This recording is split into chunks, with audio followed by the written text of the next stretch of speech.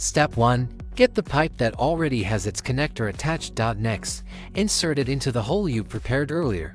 Make sure it fits snugly and lines up properly, so the final result is strong and works well.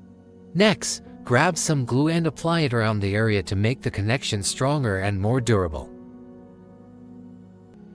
Then, take the pipe connector and apply some glue to it as well, to ensure a stronger and longer lasting hold. After that, connect the pipe connector to the pipe, making sure it fits securely. Make sure everything is properly aligned and fits your needs, so the final result turns out well. Next, take the water faucet and insert it into the pipe connector. Then, attach or twist it in place as needed, making sure everything matches the correct size.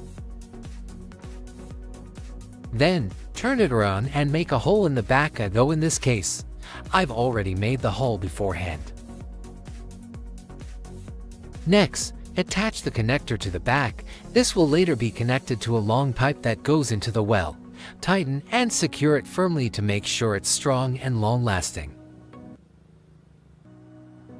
After that, apply glue around the pipe to strengthen the connection and make it more durable. Next, take the long pipe that we'll later insert into the well.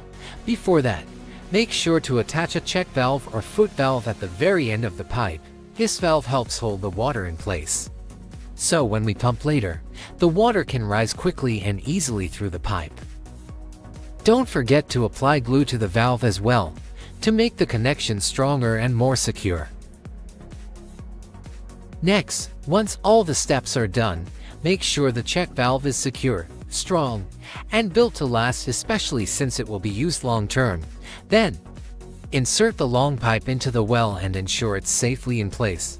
After that, start pumping the pipe repeatedly until water begins to rise to the top. As soon as the water starts coming out, quickly connect the pipe so that the water can flow into the container above. This step needs to be done quickly and accurately for the best results. And finally, after a few minutes of pumping, the water filled about a quarter of the container, and that means our manual, electricity-free pump is a success. Now, let's test it by opening the faucet. And yes, the water flows smoothly. Alright. Thank you so much for watching, and I'll see you in the next video.